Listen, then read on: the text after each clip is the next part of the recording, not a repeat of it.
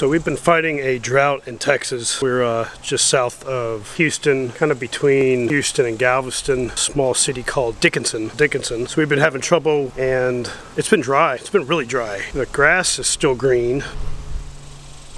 You can see the grass is still green, but spots are starting to dry out. Grass is not growing. I cut the grass about a week ago, and it has not really grown a whole lot. There's some sprouting, rapid growth. I don't know what's going on there, or even over here. We don't have a water leak. The water meter's over there. But it's dry. It's really dry. When I do cut the grass, I haven't been edging along the house to try to keep some of the moisture up against the house. This is the east side of the house, and you can see the gap between the soil and the foundation. Just so dry.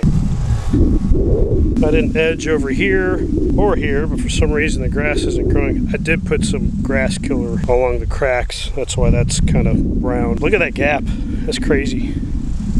Especially here up against the curb. I mean, this is probably the worst around us. I mean, that's my hand going in there. That's my hand in the gap. Mind the gap. That's the whole curb here. Then up the main driveway. So yeah, it's causing the driveway to sink. It's sinking, which is not good. More gapping. Walk around and show you a few things in the backyard. Actually, we had that fence put in. We had this ornamental fence put in, and I've been having to adjust every day. I don't know if you get that. There's these tick marks. Those are moving. And there's some arrow action on there as well. I think down here is where the issue is. I've started to water that. I'm trying to water it every night. And then even these bricks, I mean, these are sinking over here. You can see that all right there. It's all sinking. This is all from the drought. Our porch has these 1, 2, 3, 4, 5, I don't know, several posts, and you could see where they were painted on some of them because the concrete is sunk. Now look at this. This isn't good. That's not good at all. You can see there's rotting in that post. Look at the gap.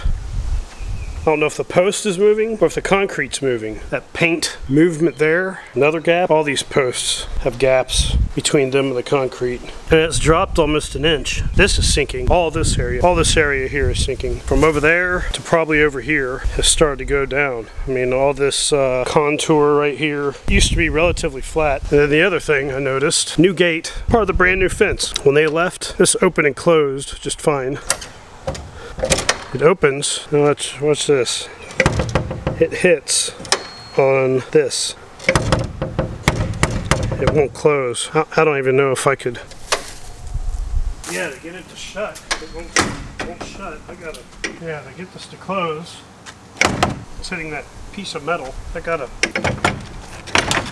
pull it apart, get that to close. I don't know if I need to get a spreader, something over here to spread these apart, or just wait for rain. I have no idea what to do. It's kind of nerve-wracking. All this work that we've put in, and all this work we're gonna have to put in. Do y'all know if I thought about getting soaker hoses? It's not too bad over here. I thought about getting soaker hoses. There's not really too much spread over here between the ground and the foundation, but you can see it's got some grounds, got the elephant cracking there. Just not a good situation. And for those of you that love to hate Texas, God is certainly not pissing on us right now. I think he's mad at Kentucky right now, if that's the case. Y'all have any solutions for this? I mean, I don't want to get a outrageous water bill, but I don't know if the soaker hoses would work, especially on that east side and around the foundation. I mean, I don't know if I could run it or if I should run it all the way around. The wife pays the water bill. I'm sure she wouldn't agree to that too much. I wouldn't blame her. I imagine even that was level with the porch, that sidewalk piece there. And look, I mean, that's a gap. That's a sinking there. That's maybe 6 inches. It's still summer out there. Stay cool out there, y'all. School starts in a few weeks. If your kids are outside, which I know you're not. Maybe some of you are fortunate to be out on the water. Even still, drink plenty of water. It is hot and dry.